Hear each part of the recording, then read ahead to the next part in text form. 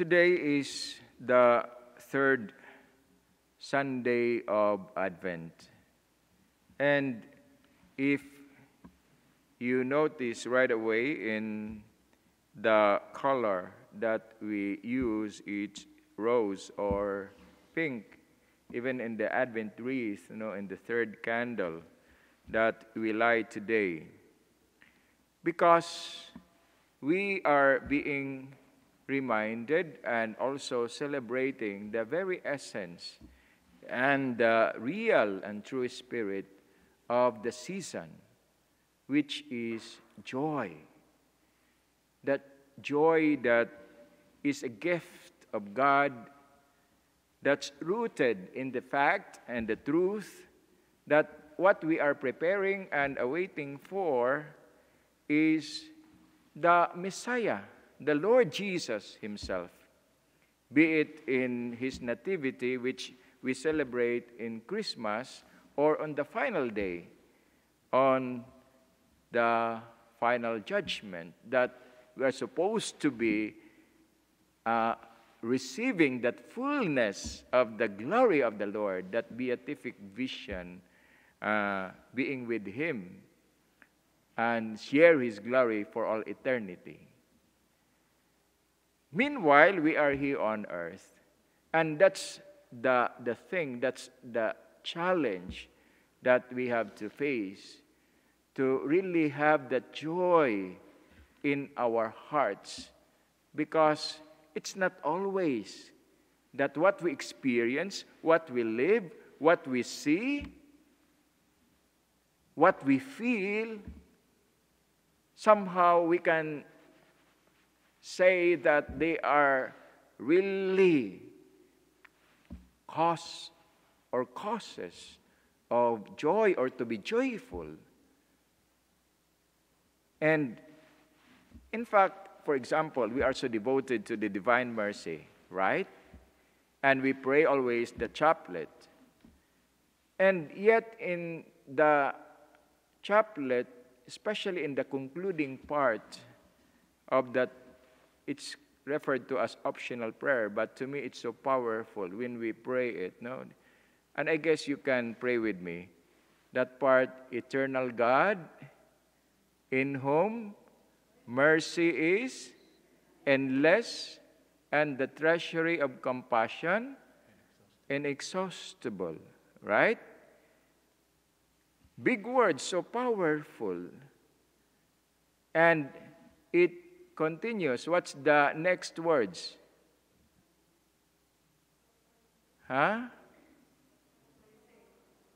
No. Eternal God in whom mercy endless and the treasury of compassion inexhaustible, look kindly upon us and increase your mercy in us, that in difficult moments we may not despair nor become despondent, but with great confidence submit ourselves to your holy will, which is love and mercy itself. Probably because, again, it's just optional, but to me, those are powerful words. When we are praying the Chaplet. Why? Because that's the very reason why we find meaning in our trials and difficulties, and we are always grateful because of the great mercy of the Lord, and we never lose that joy, that interior joy in our hearts, knowing that no matter whatever happens in our life, He would always be there for us, the Lord and God of mercy of us all. Amen? That's the truth. But sometimes, because of what we go through and experience in our lives, and we are so overwhelmed, then we do not see it, and we sometimes take for granted and forget. Like, for example, in the readings, in the book of Isaiah, a promise, no, of sharing the glory, the splendor of the Lord. And yet, in the context of what the Israelites went through that time, it's so hard and difficult for them because they were just coming from the Babylonian exile. They were suffering. They were down and out. They were miserable. It's like it's too good to be true to believe what the prophet said at that time. Or even St. James in the second reading, be patient for the coming of the Lord. That anxiety, especially if we see disappointments or things that are kind of causing us disappointments, frustrations. And we know, I do not have to enumerate to you the things that we go through these days. It's challenging. Sometimes the celebration that we have these days is just so superficial, shallow, just on the fun, the laughter, the pleasure, the entertainment, the fun of it, but devoid of real meaning of what's really the reason and the very essence of the season. And it's Jesus Christ. It's like having Christmas, but Christless Christmas, which the call is to have a Christ-centered, Christ-filled Christmas. And again, some problems, be it personally, in the family, in our relationships, whether in marriage or with important people in our lives, or loss of a loved one, or a serious illness, or problems at work, or the things that are happening in the community, in the society, in the church, in the government, in the world. There's just so much negativities. We cannot deny all this. Even St. John the Baptist, the irony of it, no? That he was supposed to be preparing, that big words, prepare the way of the Lord. And yet when he was in prison, together with his followers, so much so that he had to send two of his disciples to ask Jesus, are you the one that we are waiting for? And that's the thing, no? Sometimes it's really difficult, and we need a lot of grace to see the hand of God in all this, that greatness of His mercy and power. And there are times that we do not comprehend why all this are happening in our lives.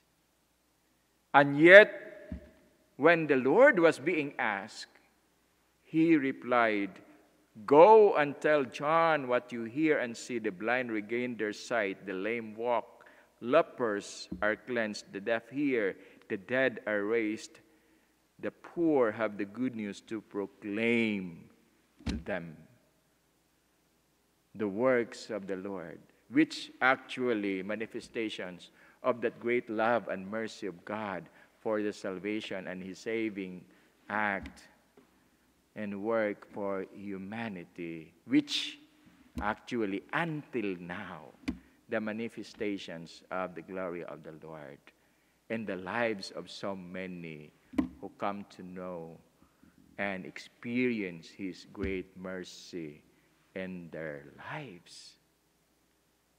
And that's the truth. Sometimes we are just so negative and we lose and forget that after all, they are a lot of blessings, and we just have to count and see and experience and live them ourselves, recognizing with a grateful heart how good the Lord is in us. Amen?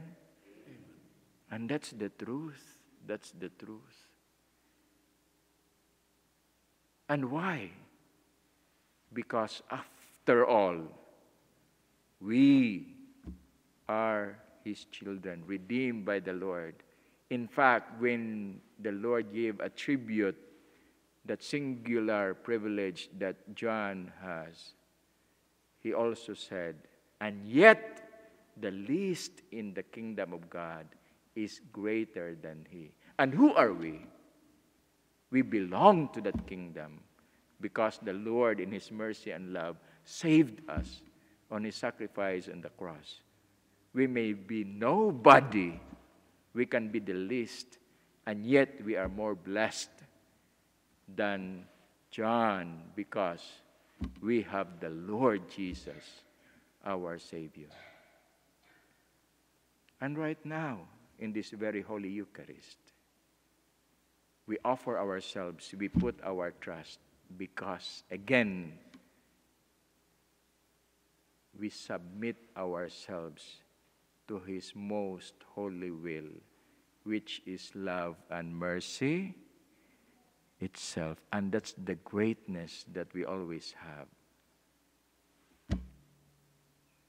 Because we have the Lord, the divine mercy. So merciful, compassionate, and loving. So, brothers and sisters, I cannot go on and on because I know that we do not have enough time. But may the message of the Lord in his word and the grace of the Holy Eucharist strengthen us, inspire us, that again, as we experience and live the joy of the Lord in our hearts, we share it to others. In fact, in the words of Saint or Pope Francis, the joy of the gospel. And we pray that we become messengers of the joy of the Lord to others. Amen. A blessed Advent and eventually Christmas to everyone.